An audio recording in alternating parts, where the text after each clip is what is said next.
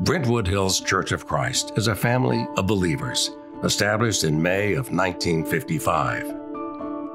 But what does a 21st century church look like here in Nashville, Tennessee? Why are we here? For answers to these important questions, we look to Jesus Christ. When Jesus is asked, "Which is the greatest commandment?"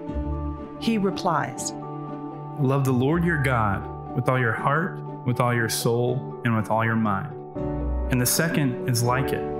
Love your neighbor as yourself."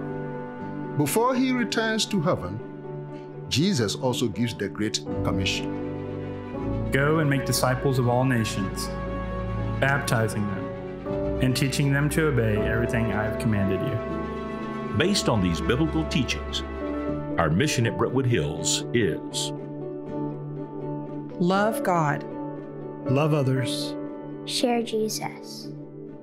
How can we do that? What does that look like? We worship by coming together to praise, admire, and draw near to God. When out in the world, we live in a manner that glorifies Him and reflects the grace He has given us. We serve like Jesus and meet the needs of others as we love our neighbors, lift up the marginalized and oppressed, and act as good stewards of the resources God has given us. We share the good news of Jesus with each other and the world by practicing hospitality and sharing what Christ is doing in our lives with each other and with the people we meet each day. We grow in our faith, drawing closer to God through spiritual disciplines, such as prayer, studying the scriptures, obeying and teaching the word, and allowing God to work within us by His Holy Spirit. And we connect in a life-changing way with Jesus and each other as we spend time together and form deep, meaningful relationships.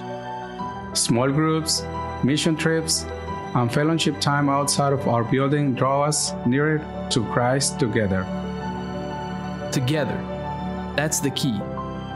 Together, we love God, love others, share Jesus. Why are togetherness and unity so important? We look again to Jesus.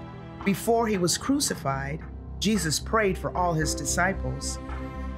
"I have given them the glory that you gave me, that they may be one as we are one, I and them, and you and me, so that they may be brought to complete unity. Then the world will know that you sent me and have loved them even as you have loved me." At times, we may have differences, but our unity as believers helps us share Jesus Christ with the world. Together, we love God, love others, share Jesus. That